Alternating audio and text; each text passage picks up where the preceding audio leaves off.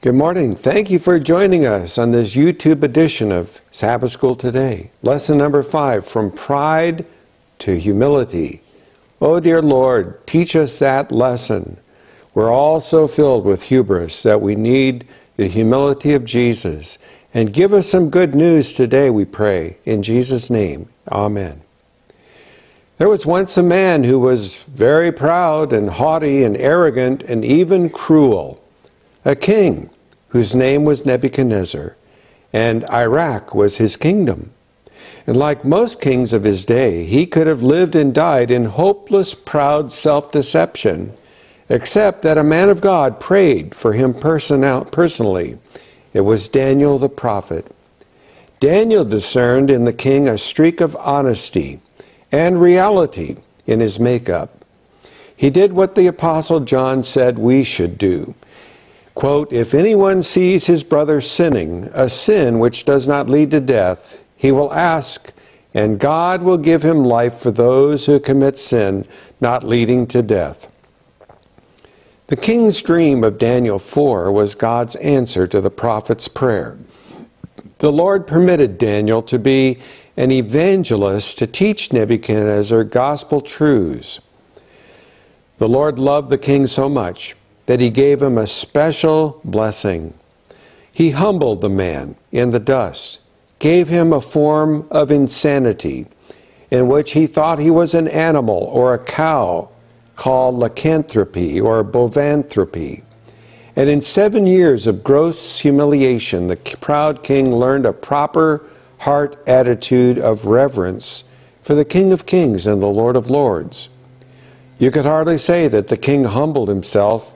It was God who humbled him, even humiliated him. We all too have problems with pride and arrogance. God has given us each wonderful gifts that we can easily become proud over.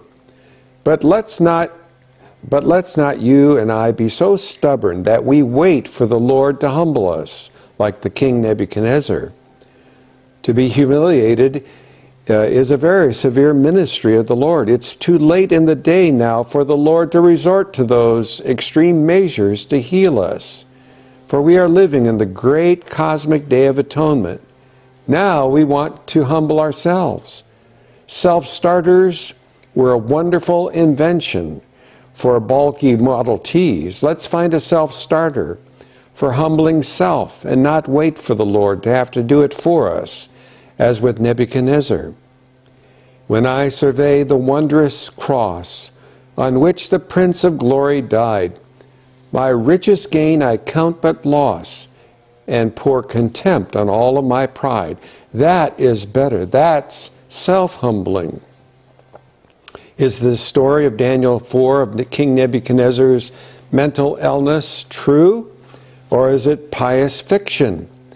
Well, there are many details that mark it as authentic history. There was another powerful king changing his religion. In Egypt, his name was Amenhotep IV. The literary formula of Nebuchadnezzar's decree is proper also for the 6th century BC. And there are actual stone inscriptions from Nebuchadnezzar that confirm Daniel's details. The insanity of lycanthropy, thinking one is an animal, is verified historically and even today. There are examples of inordinate human pride leading to mental instability. Those who walk in pride, God is able to abase. Daniel 4:37. The higher one goes, the more dismal is his fall when unconscious inner guilt torments. In his proud building accomplishments, the Babylonian king had oppressed myriads of laboring people, and he couldn't help realizing it. Daniel urged him, break off your iniquities by showing mercy to the poor. Daniel 4, verse 27. Proud tyrants do have a conscience. Unresolved guilt not only makes the weakest organ of one's body break down. Just consider the dreaded skin disease that came upon Simon the Pharisee, who knew that he had ruined a woman's life in Mark 14:3, 17:47 of Luke. and guilt can also poison the mind. But the Daniel 4 story also contains gospel truth that marks it as inspired. The disciplinary punishment God sent to Nebuchadnezzar was mixed with divine compassion. For the great tree that was felled was left to sprout again, Daniel 4:26.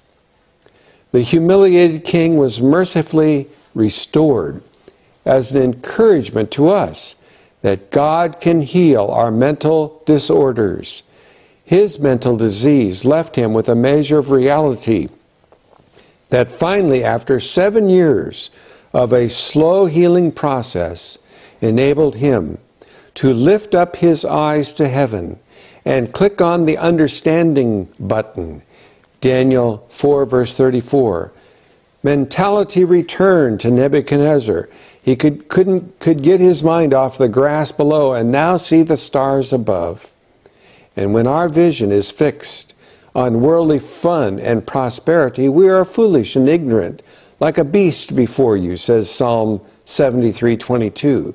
And yet still we are held by God's right hand, Daniel 4:23.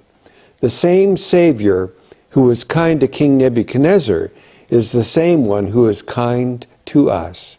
Oh Lord, thank you for this enlightening lesson from Daniel and Nebuchadnezzar's experience, that we too could be mentally deranged like him so easily, but God gives us a right mind.